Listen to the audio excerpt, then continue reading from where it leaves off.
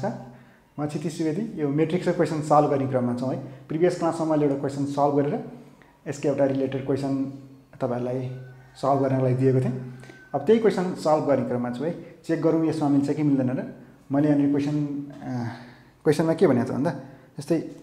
यहाँ इन जनवरी 2003 है, इन जनवरी 2003 के भनेको छ, the stock of 3 items A, B and C in 3 different warehouses X, Y and Z were as follow भनेको छ। तीनटा सामान दियो X A, B र C तीनटा सामान छ र वेयरहाउसेस तीनटा छ X, Y र Z। सुरुवातमा 2003 मा भएको स्टक र 2004 मा भएको स्टक। अब यो 1000 भन्छ के,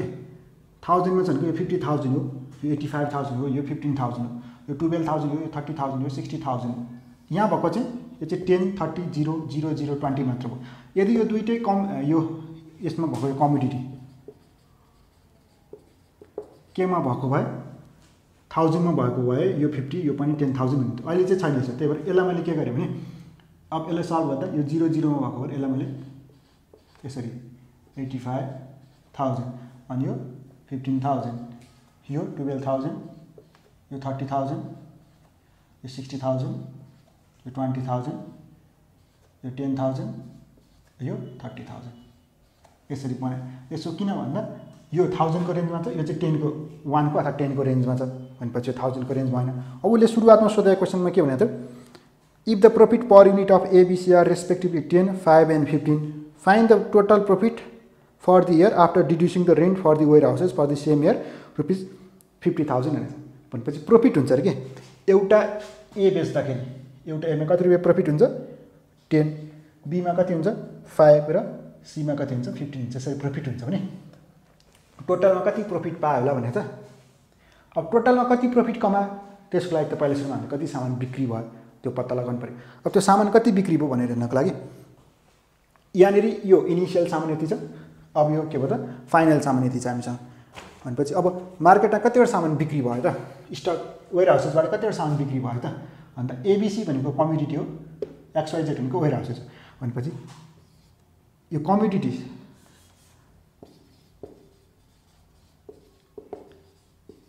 सोल्ड चाहिँ कतिवटा सामान सोल्ड भयो त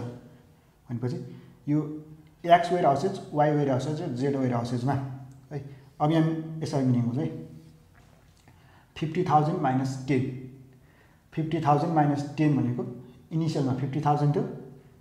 माइनस कति भयो त 10, किनभने यति एउटा सामान स्टक चाहिँ पछि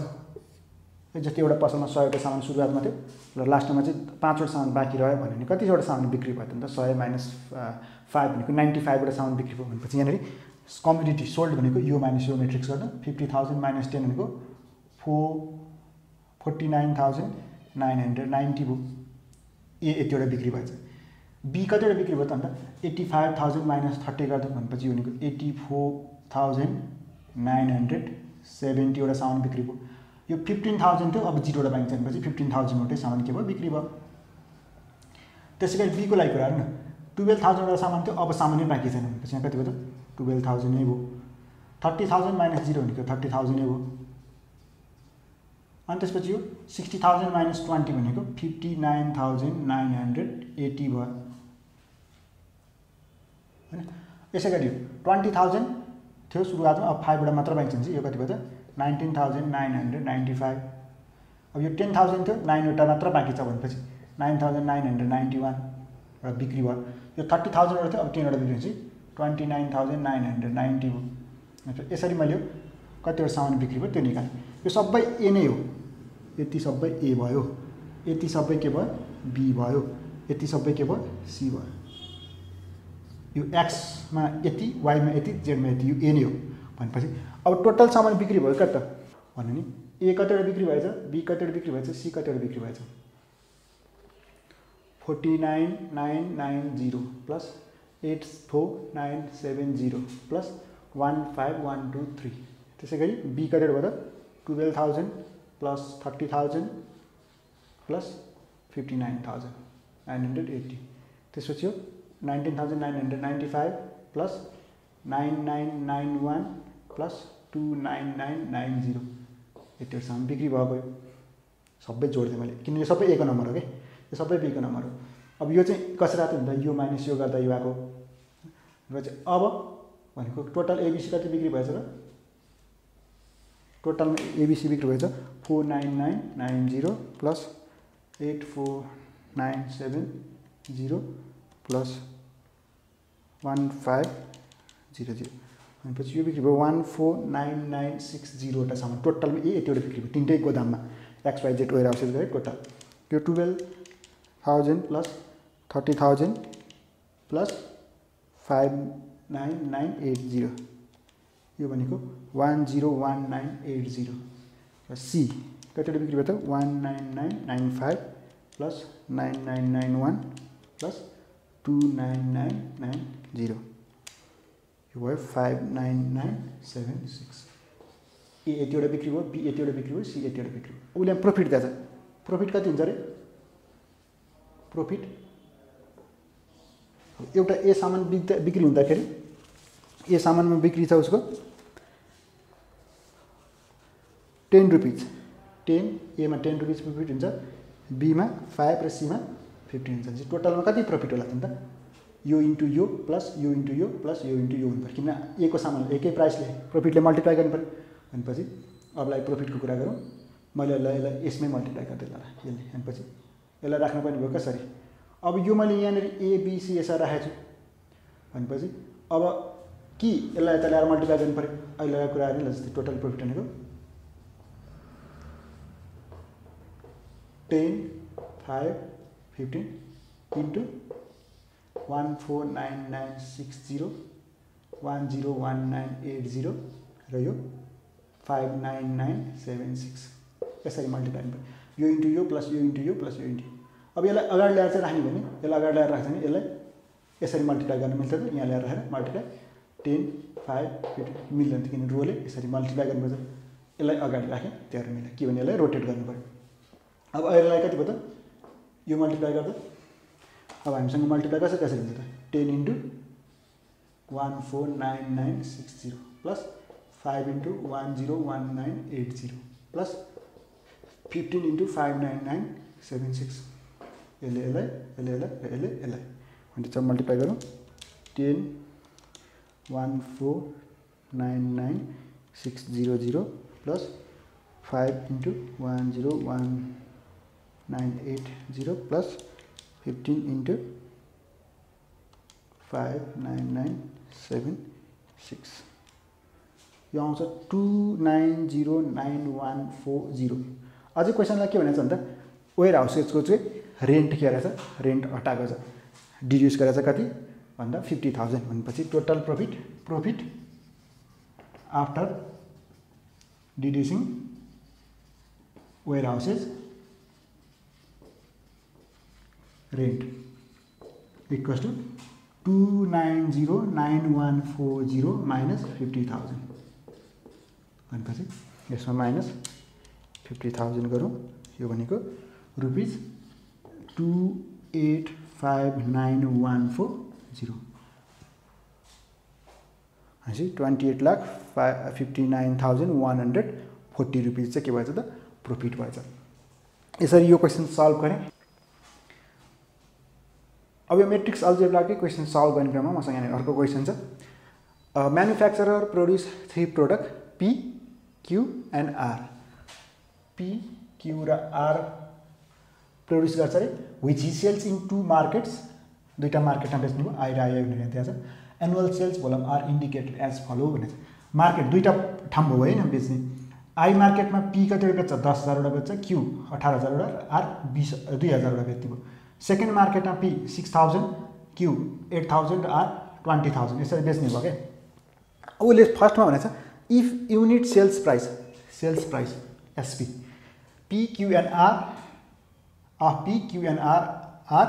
2.50 1.25 एन्ड 1.50 एउटा पी कति रुपियाँमा बेच्ने भयो 2.50 मा एउटा क्यू कतिमा बेच्ने भयो 1.25 र एउटा आर कतिमा बेच्ने भयो 1.50 रेस्पेक्टिभली हुन्छ find the total revenue in each market by matrix algebra अब यहाँनिर यसमा कति कमाइ हुन्छ आई मार्केटमा कति पैसा रिसिप्ट हुन्छ रेभेन्यू टोटल सेलिङ प्राइस भने हो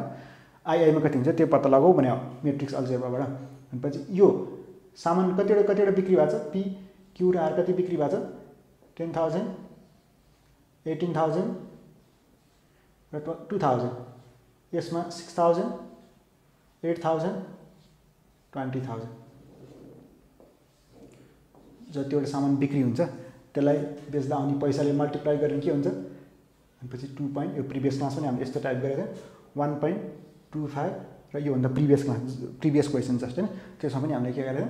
यस्तो क्वेशन मल्टिप्लाई गर्दाखेरि चाहिँ याद गर्नु पर्यो यो p को प्राइस हो यो q को प्राइस हो यो r को प्राइस हो के तर यो र यो मल्टिप्लाई हुने यो र यो मल्टिप्लाई यो र यो मल्टिप्लाई हुने p को प्राइस p सँग मल्टिप्लाई हुनु पर्यो अब 10,000 वटा p बेच्छ भनेपछि एउटा p को 2.50 आउँछ भनेपछि 10,000 * 2.50 भनेर मल्टिप्लाई हुने पनि भनेपछि 2500 हैन 25,000 रुपैयाँको के बेच्ने भयो p बेच्ने भयो यो इन्टु यो अब 18 हैन यहाँ कति भयो त 18,000 * 1.25 18,000 * 1.25 भनेको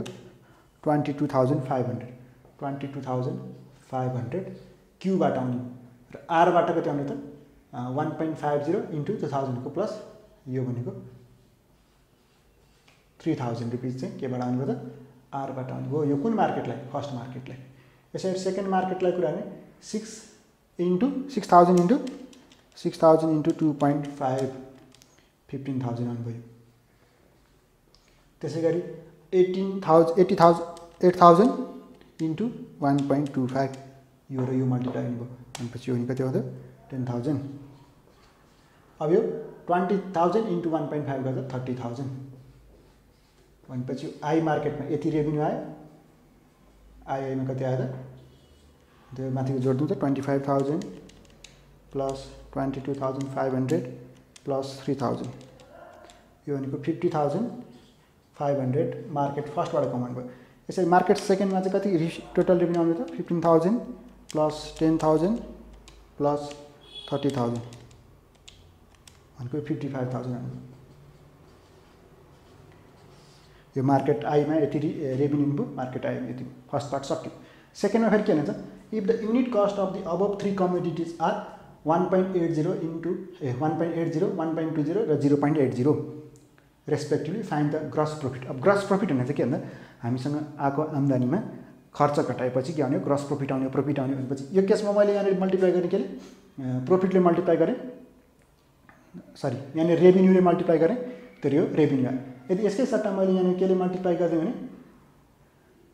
1.80 1.20 र 0.80 ले मल्टिप्लाई गर्दा नि यसरी नै मल्टिप्लाई गर्दा के आउँछ कस्ट आउँछ अब यो प्रॉफिट माइनस कस्ट घटायो भने के आउँछ ग्रस प्रॉफिट आउँछ एउटा टेक्निक त्यसरी भयो गर्नलाई अर्को टेक्निक भने हामी कसरी गर्न सक्छ अहिले त हामीले प्रॉफिटले के अरे रेभेन्यूले मल्टिप्लाई गरेर 2.50 1.25 र 1.50 अब यस्तो गरौँ न कस्ट चाहिँ कति छ रे कस्ट अफ PQR कति छ त यस्तो ल्याउँ न कस्ट इक्वल्स टु PQ र R को कस्ट कति छ सेकेन्ड क्लाई कुरा गर्दैछु 1.80 1.20 0.80 यो कस्ट भयो एउटा सामान यतिमा बेच्छ P त्यो बनाउनलाई 1.80 लाग्छ अनि त्यसको प्रॉफिट कति हुन्छ प्रॉफिट भनेको PQR मा प्रॉफिट कति हुन्छ त 2.50 minus 1.80 यो 1.25 minus 1.20 1.50 minus 0.80 यो भनेको के एउटा P बेच्दा यतिमा बेच्छ यहाँ भनेको छ नि सेलिङ प्राइस तर उसले बनाउनलाई 1.80 लाग्छ भनेपछि त 2.50 मा बेच्छ 1.80 मा के हुन्छ उसले बनाउनलाई खर्च लाग्छ 0.7 रुपैयाँ उसले नाफा हुने एउटा P मा एउटा Q मा कति नाफा हुने त एउटा Q मा 0.05 रुपैयाँ नाफा हुने र एउटा R मा कति भयो त 0.7 रुपैयाँ नाफा हुने अनि 1.5 minus 0.0 so 0.8 यो भनेको 0.7 यो त आयो नाफा P Q र R मा नाफा 80 सम्म बिक्री हुन्छ भनेपछि अब यो प्रॉफिटलाई यसलाई मल्टिप्लाई गर्दा के आउने त टोटल प्रॉफिट भनेको टोटल प्रॉफिट 10,000 18,000 2,000 त्यसै गरी यहाँ 6,000 8,000 20,000 यो एनुअल सेल्स भोल्युम भयो इन्टु यसलाई 0.7 0.05 0.7 ले मल्टिप्लाई गर्दा भनेपछि यो आयो के त 10,000 into 0.7 को 77,000 10,000 into 0.7 यहाँ यो 900 हैन 0.18,000 into 0.05 900 अब यो 2,000 into 0.7 गर्दा 1400 140 यसै गरी 6 ले अब भनेपछि यहाँ कति गर्नु पर्दा 6,000 into 4200 8 into 400 plus यो 14,000 भनेपछि यो आईमा यो आई कति कमाउनु भयो त टोटलमा 7,000 plus 900 plus 1,400 यो 9,300 आईमा कति हो त 4,200 plus 400 plus 14,000 यो भनेको 18,600 यो आईमा भयो यो आईमा टोटल प्रॉफिट कति हो त टोटल ग्रॉस अथवा ग्रॉस प्रॉफिट भनेको 9300 plus 18600 यो दुईटा जोड्दै भने 9300 27900 यसरी यो रुपीज यति चाहिँ के भयो त प्रॉफिट भयो यो क्लासमा मैले यसरी यो ल्याङ्ग्वेज प्रब्लम सल्भ गराएँ मैट्रिक्स अल्जेब्रा युज गरेर